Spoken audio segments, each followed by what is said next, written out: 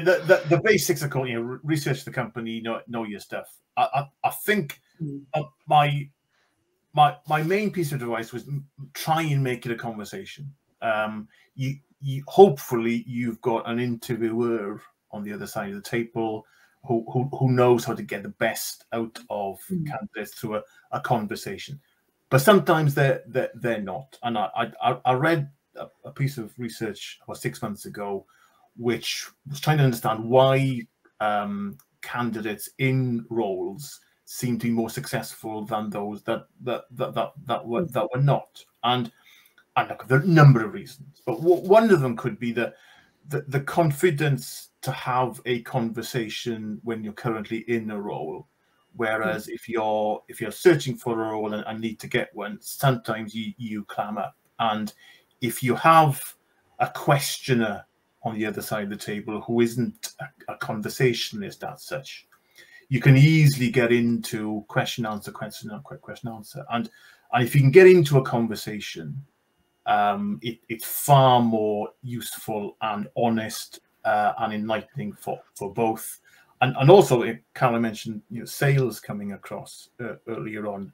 A little tangent would be, we can learn a lot from our marketing and sales colleagues, and the best sales leaders understand the customer. How do they do that? They ask questions. So if you can somehow weave in your inquiry, your curiosity into a conversation, everyone loves to speak about themselves, present company accepted, of course. So if you can get into a conversation with an interviewer, then you will elicit more out, you will learn more about them, and vice versa.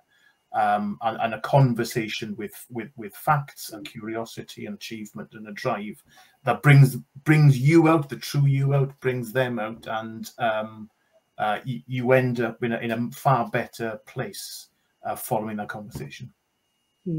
Yeah, look, there's not a lot I can add to that, except I was actually really terrible at interviews. So again, and but I've done so many interviews in my career, and I sort of think about that, and I think about the best ones that I've had. The best ones, exactly as you said, Meirion, which is where people have clearly taken trouble to prepare for it, and are going to bring something to conversation. A good interviewer should always make you want to open up, will put you at ease. Actually, I hate the whole hostile type of interviewing, because I think, people clam up. But I think as an interviewee, you should also listen as well. Nerves sometimes get in the way, and it's easy to talk, but listen and watch, because it is a two-way street. And, you're trying to get to know each other. And I think that's really important if you're being interviewed, actually. I say that to my children. You're interviewing the company as well. Is this going to be right for you? It's got to work for both parties. And I think, very often, actually, candidates don't necessarily think too much about that. The other thing is the pragmatism and saying being authentic. Gosh, that's a bit of an overused word, but really try to be yourself. Again, a good interviewer will just see through a mile. I can't tell you the number of fake people that you meet. Usually it's the senior ones, So, but be yourself. And look, if it's not right, you get rejected, then it's just not right. And it probably wasn't going to be right. So, but just a few things really to add to that. Yeah. I mean, for fans of The Apprentice, Claude is very entertaining as a torturer, but not particularly good interviewer. And if you're faced with one of them, then try your best. But that's frankly their style. It works for them, doesn't work for me. Yeah, and I think it's one of the things about preparation.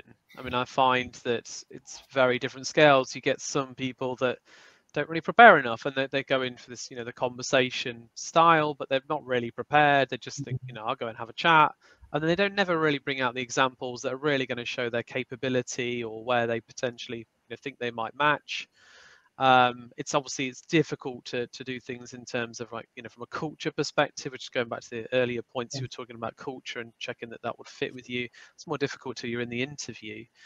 But and then you get others that do so much that they've almost got like a war room, and they've got so much information, they've really overprepared. They're actually a little bit confused about what it is that their proposition is to a potential interviewer and to a business. So I always advise a lot of my candidates, certainly that go through us, I spend time to do a little bit of interview coaching with them. And the three things I normally say is, have examples ready to show that you're capable of doing the role. And there's a bit more context behind this, and I support them with it.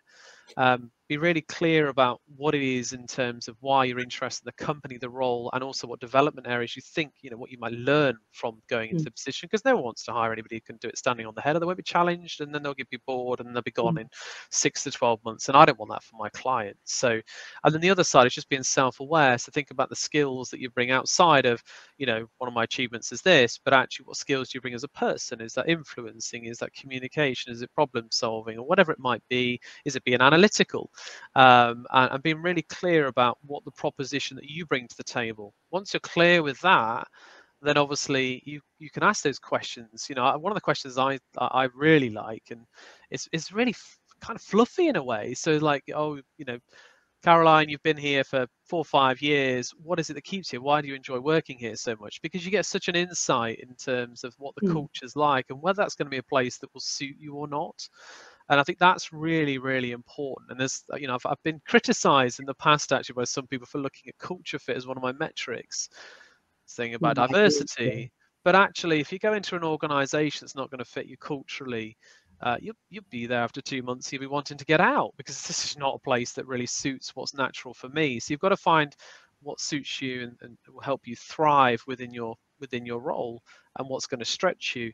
So yeah, so I do quite a bit of support on that. And it's not just to support candidates, it's also for my clients. I want them to be really clear about the candidates they're putting in front of, what they bring to the table and what they don't potentially bring to the table, so they can make a really good informed decision as to whether, which candidate would be the best person for them to get on board, really. So yeah, I do think interview preparation and interviews is a skill. Caroline, you said it's not something you're strong at, but you've had a very successful career, I think, by everybody's pretty much measurement. I think there's a lot of people that would say it's been a huge success. So got better over the years. Yeah. So yeah, were there any horror stories? You said about any interview horror stories from either of you, or generally? I do recall back in my Santander days, we a guy called Andrew Fox and I interviewed somebody, and it was the warmer up, tell me a little about yourself question. So 35 minutes later,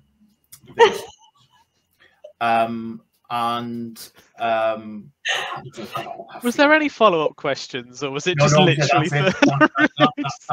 wake us up?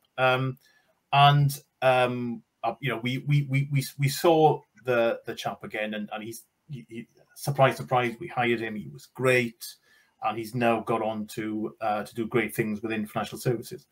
And the content was good, but you just had no control. And I let him go just to make a point. But so yeah, you've got lots. We've all got lots of stuff in our back catalogue.